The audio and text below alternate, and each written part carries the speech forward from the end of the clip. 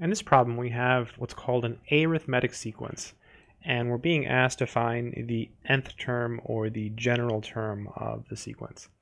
So there is a formula that we can use to do this problem.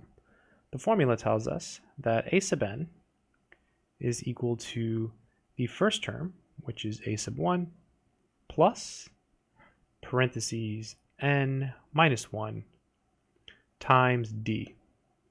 So d here is called the common difference. D is what we keep adding over and over again to get to the next term.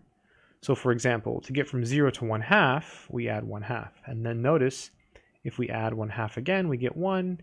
We add 1/2 again, we get 3/2. Right? You can think of 1 as 2/2, and think of 2 as 4/2.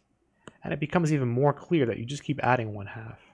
So d, which is called the common difference, is equal to 1/2. A sub 1 is the first term, so in this case the first term is 0, so a sub 1 is equal to 0. Okay, so now all we have to do is plug everything into this formula. So a sub n is equal to a sub 1, which is 0, plus n minus 1, so that'll just be n minus 1, and then d is 1/2.